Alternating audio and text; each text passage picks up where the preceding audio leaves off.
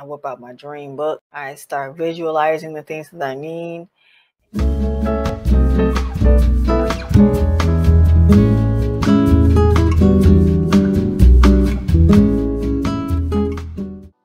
Really bad cramps, or I'm feeling a little emotional, because during PMS, that's what us women tend to go through. We tend to go through PMS, and cacao is excellent at that. Every single time you ferment cacao, you make it more potent, or anything that you ferment, you make more potent.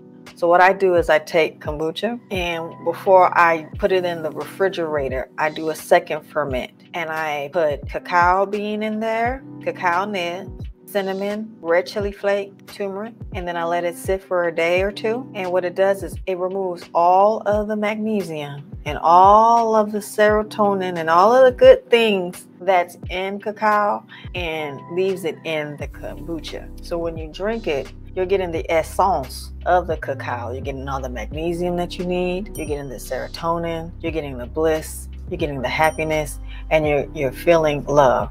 Okay? And then you emanate that, because emotions are neurotransmitters sent from the endocrine system. Your endocrine system determines what comes in next. The endocrine system secretes neurotransmitters. So if you want people, circumstances, and things that come your way to make you feel happiness, bliss, and an overall feeling of well-being, then you have to embody these feelings beforehand. There are two approaches to deliver a manifestation: the specific or the general approach. I prefer the general approach. It's a lot easier for me. This is something that I like to use because it is more of a general approach. I'm not asking for anything specific. When I want something specific, I know exactly what to do. I whip out my dream book. I start visualizing the things that I need.